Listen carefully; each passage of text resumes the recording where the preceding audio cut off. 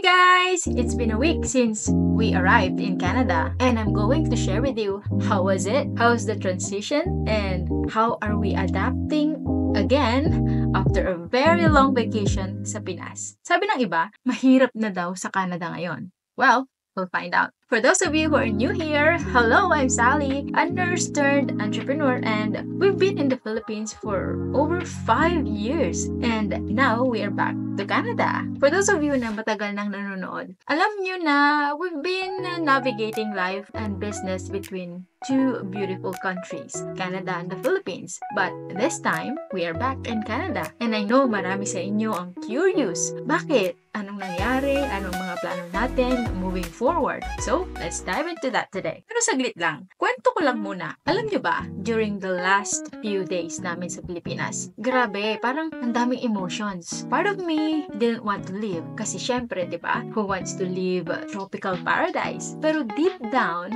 we knew na may mga reasons kung bakit kailangan namin bumalik. One reason is that Canada is also home to us. So it's like parang, namimiss na namin kayo dito. Balik na kayo. Parang ganon. In this video, I'm going to talk about the 3 reasons why we went back to Canada and the challenges we faced and the things we didn't expect it.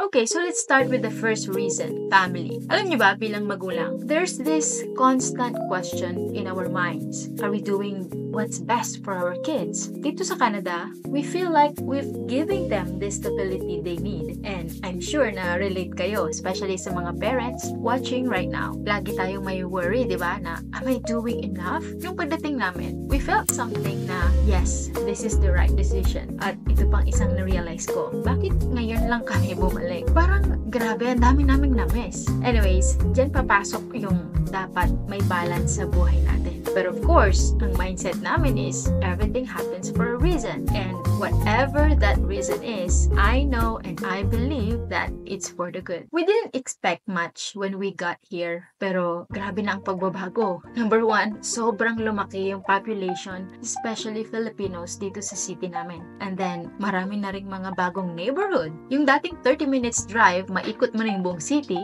ngayon, baka abuti na ng oras. Plus, nagta-traffic na rin. Dati, 5 cars line up lang ang traffic, pero ngayon, ramdam mo na yung nilaki ng population. Kwento ko rin pala, isingit ko lang. First week pa lang namin, may na-hospital na agad. Our son ate something na nag-trigger ng allergic reaction. Kaya, we had to bring him to the emergency. Ang worry ko is, baka matagal bago siya makita ng doctor or whatever, line up sa emergency. Pero, we are super thankful na admit kami agad sa ER. Tapos, nakita din agad siya ng doctor at nabigyan ng gamot. We had to stay there for over 3 hours to make sure na all the rashes are gone at okay na si baby boy bago kami umuwi. Ay, what a week. I never thought I would be in the hospital where I previously worked. But again, everything happens for a reason. And whatever that reason is, it's all good. Now, moving on to the second reason, business. You know me, ever since na nag-shift ako from nursing to entrepreneurship, everything I do is centered around growing and creating opportunities. And that's why we're back in Canada. Have you ever felt like there's more out there for you? Na parang meron kang gustong i-pursue pero you don't know until you know it. Parang ganon. Ang sarap kasi sa pakiramdam when you know you're in the right place to push forward, di ba? Kung isa ka ring entrepreneur, alam mo yung feeling na yan. The excitement, the possibilities. Speaking of opportunities, I have partnered with different companies and sponsored some of my videos, which makikita nyo sa mga susunod na videos ko. Kaya abangan nyo yan. And another thing which I'm not going to reveal yet, I'm working on something that I love, my passion. And if you've been watching my videos for a long time, you will know what that is. Exciting.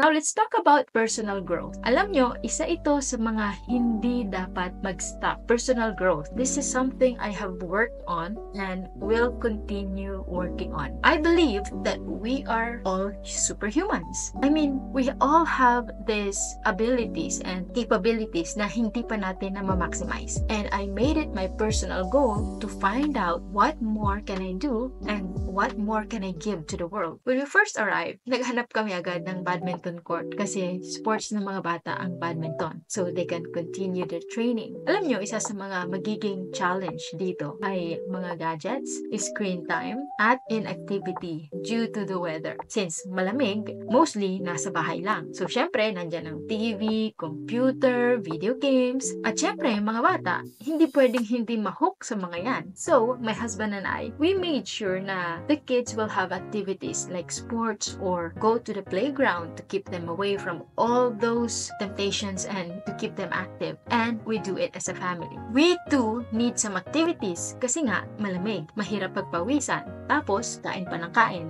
Naku po. Good thing I found a group that do Zumba every week. Kaya, super happy ako. Alam niyo naman, gustong-gusto kong nagsasasayaw. It's a fun way to exercise and be fit. Now, let's talk about challenges we faced when we arrived. First is I had to retake my driver's exam and road test para makarenew ng driver's license. Well, that's consequence of not renewing your license for over 5 years.